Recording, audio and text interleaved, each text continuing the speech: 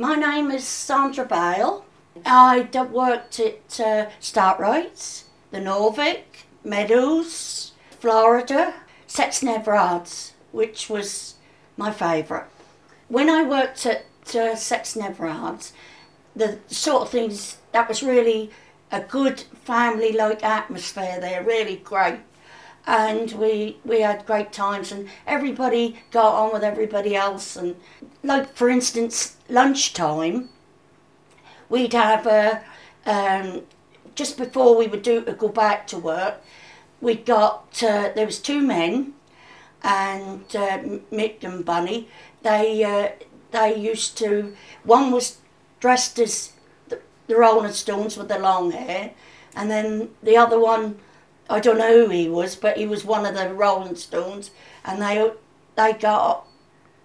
We used to sit at this long table, and there'd be me and this other girl, and I'd be on the nails, doing with the nails, and they'd be singing one of the Rolling Stones thing. The girl would be the girl who I was with would be dancing, and we'd have all kinds of different tools. What they had at the shoe factory is the instruments, and they even made a piano out of wood, so that was on the table, and that looked like, but it was horrendous. We had a marvellous time, and everybody looked for that, at dinner times. Now I come to think about it, yes, Mick used to dance in his pants. That's right. Yeah, he did. But that was hilarious. Yeah, he used to dance in his pants. And as I say, but the atmosphere was fantastic. And like birthdays, we'd have little do's. We'd bring in cakes and all that sort of thing. And I ain't got to say that was all rosy, because a lot of the women, older women, make sure we didn't get their jobs, because the bonus, you see. And then at the end of the week, we'd have sweets, cakes, and all that sort of thing. And we had a thing there called the diddlem. And what that was you paid in so much, and then at the end of the year, you get a lump sum. And the reason they called it that, so you didn't break into it. So we had that, and there was a lot of, as I say, get-togethers going out, and the social side, the singing and carrying on in there, and that was really happy. Go out for meals and meet all out, go in the pub and have a drink and all that sort of thing, and it was quite. So can you remember, what were they called? What pubs and places did you go to? No, wait a minute, I can tell you one. What's that one? Duke, I think it was, in Duke Street, because we weren't far from there, and we used to go in there a lot, and like dinner times, or like say anyone had a birthday and all that sort of thing. But there was never a dull moment.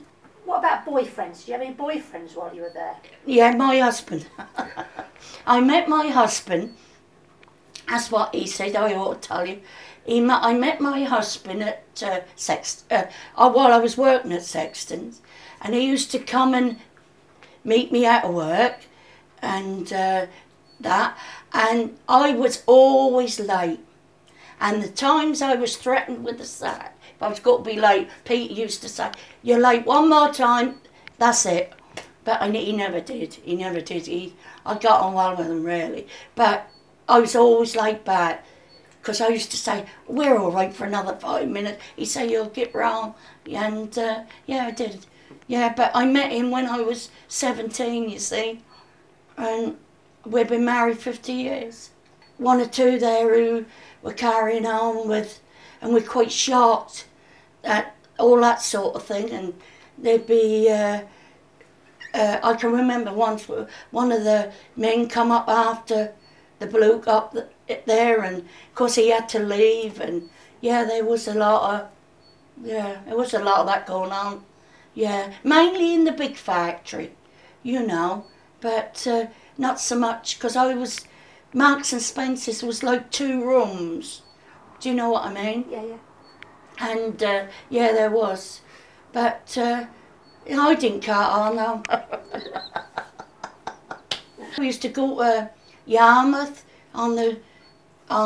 There'd be a lot of get drunk and that sort of thing, but. So did you go on a coach to Yarmouth? What happened? Yeah, we went on a coach. They picked the coach up at Sexton's or Norfolk. I went on one at Norfolk, I know. And we used to go to the shows, and then, you know, we'd have a meal, stop on the way, have fish and chips, and good old sing-song, and they'd get drunk and all that sort of thing.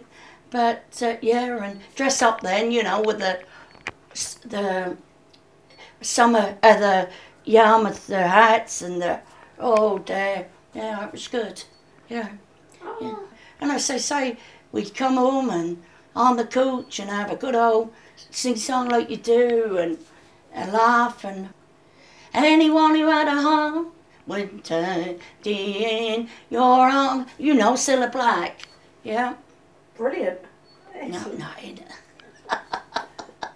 Or we'd have the Searchers, one of their songs. Did you have girlfriends at this place as well? Oh yeah, that's how I met my husband, through one of the girls went there. She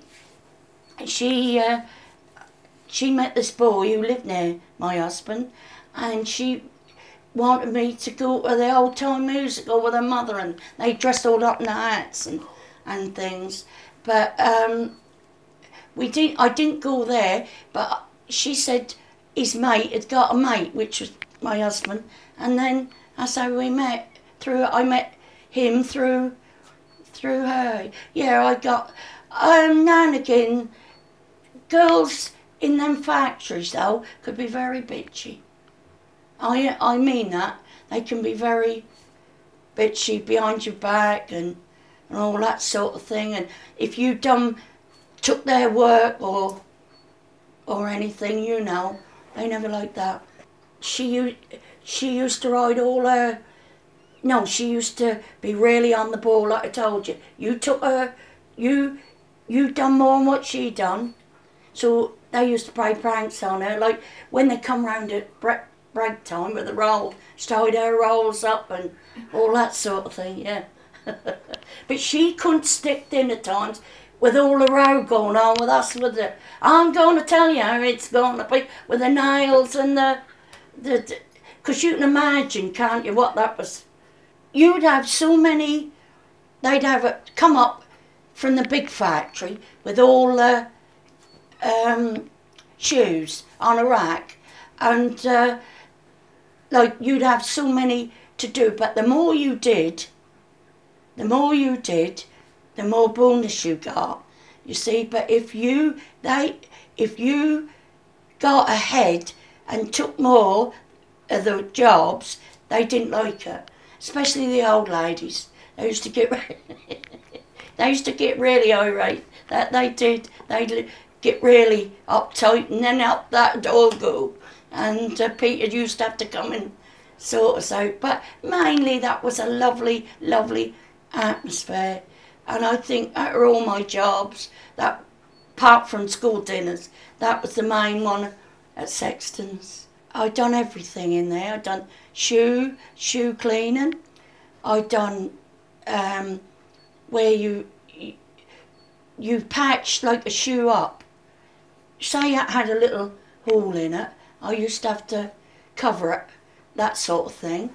And then I'd done boxing, I'd done skiving, and I'd done putting these soles in with, you know, with shoes. When I told you I worked with the men, they used to wind me up a lot about my boyfriend and everything, but they were quite good fun. And I must say, men are more better to work with than women. You get on, they answer. That's so nasty to say that, but I've got to speak how I feel. And I knew wherever I went in factories, I found that wherever I went, I got on better.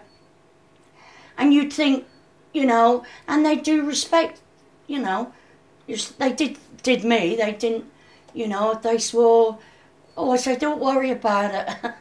But they used to think, well, of course, men are like that, aren't they?